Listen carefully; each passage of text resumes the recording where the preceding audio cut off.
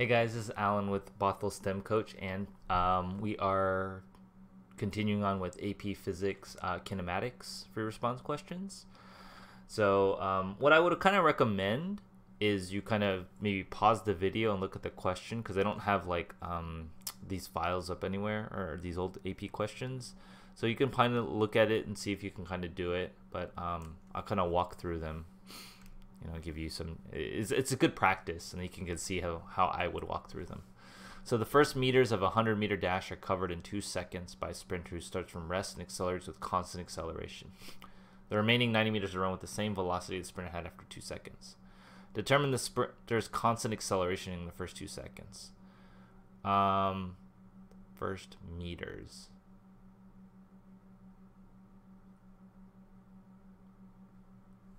I think this is supposed to be first 10 meters. So first 10 meters are 2 seconds.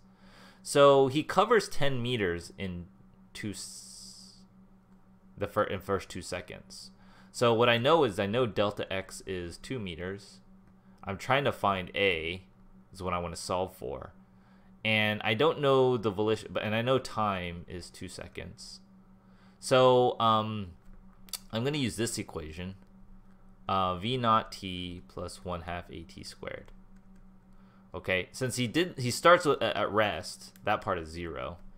So delta x equals 1/2 at squared, or a is equal to t squared over 2 delta x. Just sort of rearranging this. T squared is 2 seconds. Squared divided by 2 times delta x. Delta x was 2 meters. So that's 4 over 4. Oh, wait. No, I have this inverted. I don't know what I'm thinking. I was just checking the units. Ha ha ha. Okay, let's redo this. A is 2 delta x over t squared. That's 2 times 2 meters over 2 seconds squared. That's 4, that's equal to 1 meters per second squared. Okay, so that's part A. Part B, determine the sprinter's velocity after the 2 seconds have elapsed. So his final velocity is equal to his initial velocity from acceleration times time. Now that I have acceleration and the time, and I know his initial velocity is 0, it's just 1 meters per second squared times 2 seconds. So his velocity there is 2 meters per second. Okay. C, determine the total time needed to run the full 100 meters. Okay, so he takes 2 seconds to travel that first 10 meters. Then the remaining 90 meters, he does at 2 meters per second, and that takes 45 seconds. All right, to travel 90 meters at 2 meters per second takes 45 seconds plus the initial 2 seconds, so it's 47 seconds.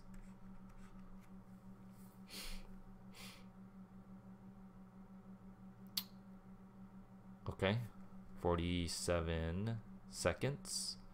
D, on the axis provided below, draw the displacement versus time. So he goes, let's see, his initial displacement, let's see, he travels, oh, it's not 2 meters. I don't know why that is 10 meters. These numbers are looking really weird. This is 10 meters. So that's 20 divided by 4. 20 divided by 4 is 5 meters per second. Delta x isn't 2 meters, it's 10 meters. I even said it was 10 meters. 5 times 2, that's 10 meters per second. 90 divided by 10 is 9 seconds. I was going to say this guy's really slow. So he does 9 seconds there, and it's 2 seconds, so 11 seconds. This is total time. That is way, way better. Okay, so the total time needed to run the full 100 meters, 11 seconds. Okay, so the first 2 seconds, he travels 10 meters. So I know he goes up to there. And he kind of is accelerating constantly, so it's kind of like this. It's like a quadratic, his position. But, okay, but let's not, so I'll work with that in a second. Over the next 100 meters, it takes him to 11 seconds, right? And he's going up at 5 meters per second. So every 2 seconds, now he's going at 10 meters. sorry, 10 meters per second. So every second it goes up 10 meters. So 10 meters, 1 second. It's like this line right here. Does that make sense? It goes up like that. So I'll draw that line.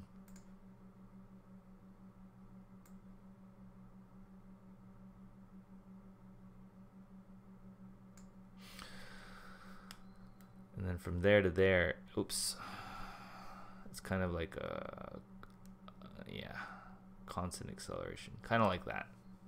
Okay. All right, and that's it. So hope you guys found that helpful. I'll see you guys in the next video.